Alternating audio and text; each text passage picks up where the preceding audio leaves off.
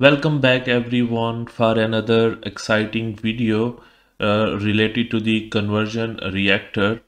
In this video, we are going to learn how to define a conversion reaction in Aspen HYSYS and finally how to simulate a conversion reaction. So let's move to the problem statement that we are going to solve today. It's related to the water gas shift reaction, and we already have solved this example for DW-SIM. For comparison, I am just putting the link of the video in which I solved this problem in DW-SIM. Okay, so after solving in Aspen HYSYS, you can compare the results. So the water gas shift reaction is actually a gas phase reaction in which carbon monoxide reacts with steam and produce carbon dioxide and hydrogen, and it's the famous reaction for production of hydrogen. And the heat of reaction is given, that is around 41 kilojoule per mole. So feed consisted of 55 kmol per hour carbon monoxide and 70 kmol per hour steam enter into a reactor at a temperature of 100 degrees C and 1 bar pressure.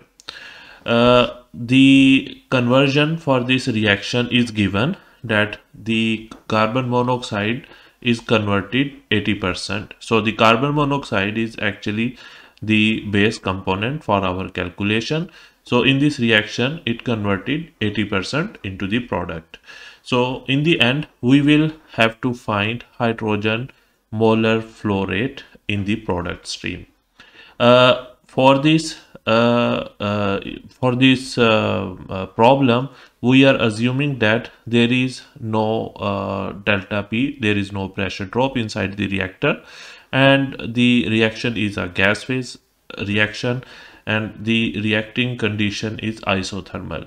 So there is no there is no change in temperature inside the reactor. Okay, so how we can solve this problem in Aspen HYSYS? That is the task that we are going to solve. Let's move to the Aspen HYSYS.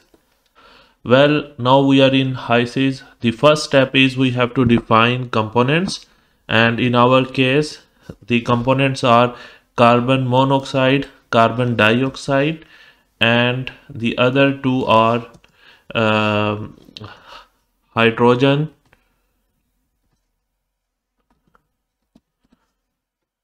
and the last one is water. Okay, so CO and carbon dioxide. Okay, now we define the components which are involved in the reaction. Next step is we have to select a fluid package. On the basis of this fluid package, solver or the software will calculate or estimate the thermodynamic properties, and here we are going to use Ping-Robinson as a property package. Next step, because there is a reaction, so we have to specify the reaction. So just add a new reaction.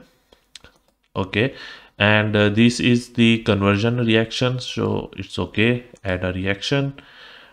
After that, close this window, double click on it and introduce the component. So the carbon monoxide is reactant that is reacting with steam and producing carbon dioxide and hydrogen.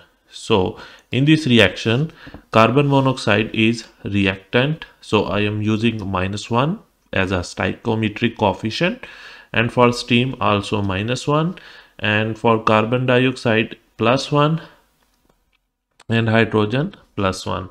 So here I have to press 1.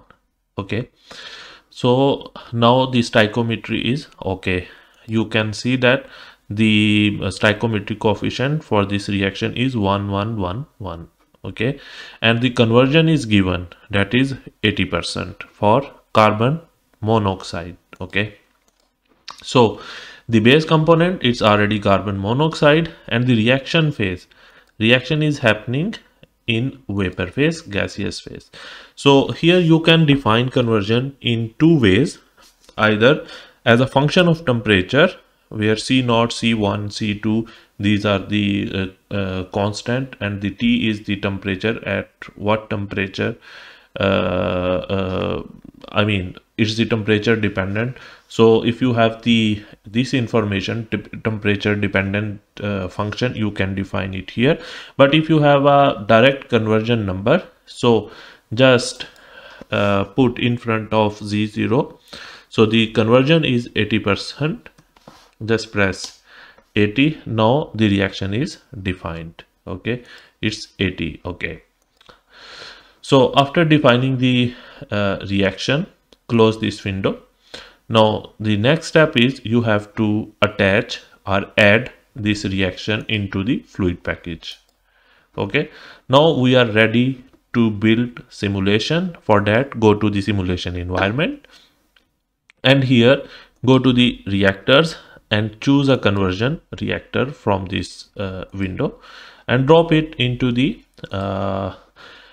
flow sheet canvas. So double click on conversion reactor. So I'm going to change its name. So I will say conversion reactor.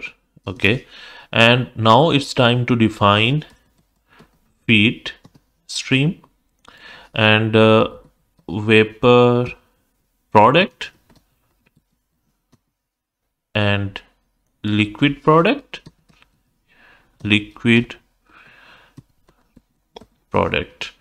okay, and the final one, energy stream. Okay, after that, just close this one and double click on feed stream. So we know that feed is entering at 100 degrees C temperature and 1 bar pressure. So just from this drop down menu, select 1 bar. And the other thing here, we do not have a total flow rate of this feed stream. It's given in terms of component molar flow rate. Okay, so how we can define in HYSYS, so you will learn now. Okay, carbon monoxide 55 and steam is 70. Okay, so for that, go to the composition and go to this bottom line, select basis and change basis from molar mole fraction to the mole flows. Okay, close this one. Now the carbon monoxide, that was 55. Okay, so write 55.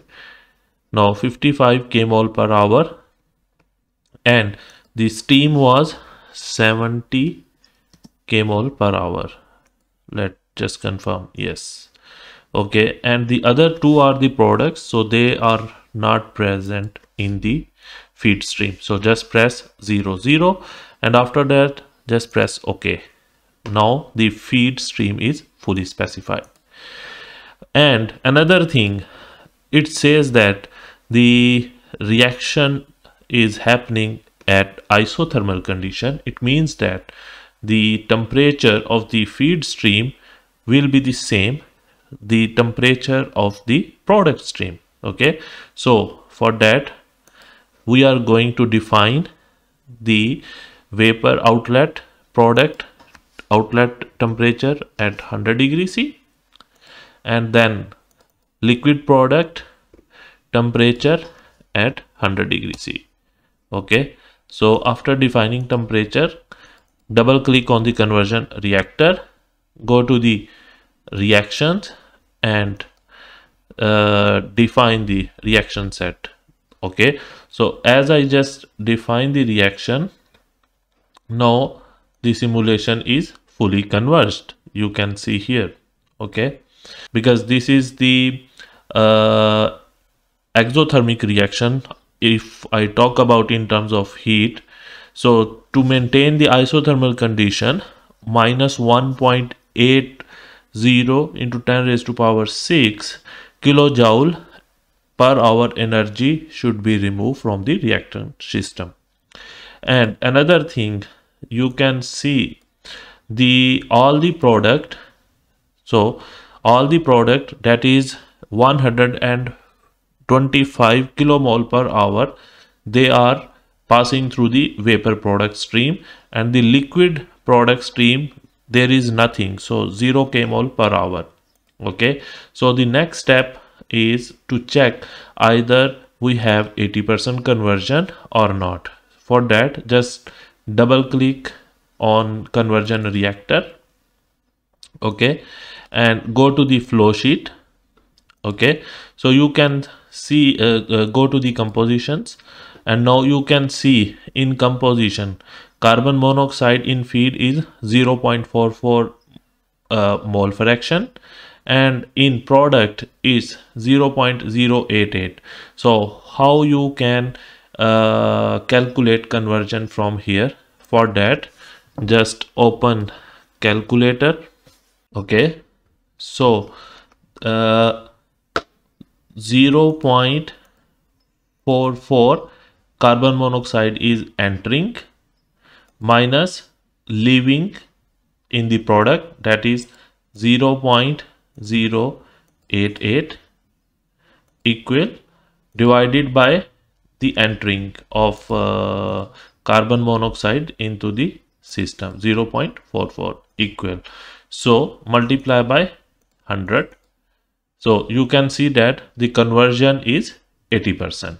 Okay, so another thing that was asked in the question was we have to find hydrogen molar flow rate in the product. For that, just close this one, go to the vapor product. Okay, go to the composition and go to the basis and change basis from mole fraction to mole flows. Close this one. So now you can see that the hydrogen molar flow rate in the product is 44 kmol per hour. So that's all for today's tutorial, and you should practice this problem and also do it in DWSim and then compare the result. I already have comparison, and the results are exactly matching in both the softwares. Thank you very much for watching, and until next video, take care. Bye bye.